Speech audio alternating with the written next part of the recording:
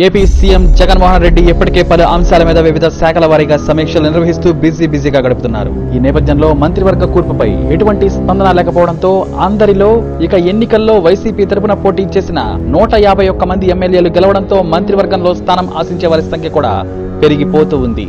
అయితే అందరికీ మంత్రివర్గంలో చోటు ఇవ్వాలనే పరిస్థితి ఉండడం వల్ల ఈ విషయంపై ఆచితూచి అడుగులు వేస్తున్నారు జగన్. ఒక పక్క పాలనాపరమైన అంశాలను చక్కదిద్దుతూనే మరోవైపు మంత్రివర్గ కూర్పుకి పావులు కదుపుతూ ఉన్నారు. ఇప్పటికే తన డ్రీమ్ కేబినెట్ ని సిద్ధం చేసుకున్న జగన్ జూన్ 8న ఎమ్మెల్యేలు ఎమ్మెల్సీలతో చర్చించిన తరువాత మంత్రివర్గ కూర్పుపై ఓ స్పష్టతకి రానున్నారు.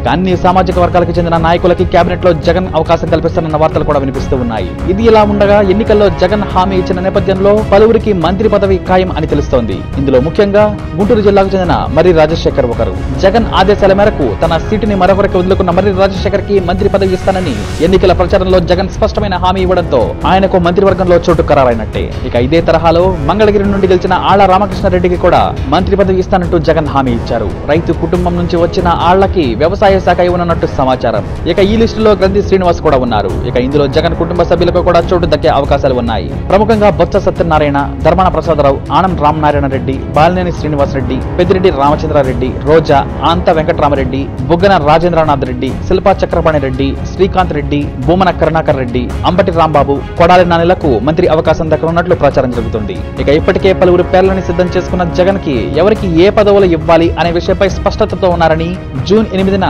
సచివాలయంలో మొదటగా జరిగే సమావేశంలో మంత్రివర్గ ప్రణాళికపై తన నివేదికని సమర్పిస్తున్నట్టు సమాచారం. అయితే మంత్రివర్గ కూర్పు జరిగిన వెంటనే జూన్ 15న ఎమ్మెల్యేలతో ప్రమాణ స్వీకారం చేయబోతున్నారు. ఇందులో జిల్లాల వారీగా మంత్రి పదవికి పోటీ పడుతున్న వారి పేర్లు కూడా ఉన్నాయి. తూర్పు గోదావరి జిల్లా సుభాష్ చంద్రబోస్, కన్నడ బాబు దాడిశెట్టి. పశ్చిమ గోదావరి జిల్లా ఆళ్ల నాని, తెల్లం బాలరాజు, తనేటి వనిత, గ్రంథి శ్రీనివాస్. కృష్ణా జిల్లా పేర్ని నాని, ఉదయభాను, పార్థసారథి, మేక వెంకట ప్రతాప్. ప్రకాశం జిల్లా బాలినేని శ్రీనివాసరెడ్డి, ఆదిమలపు సురేష్.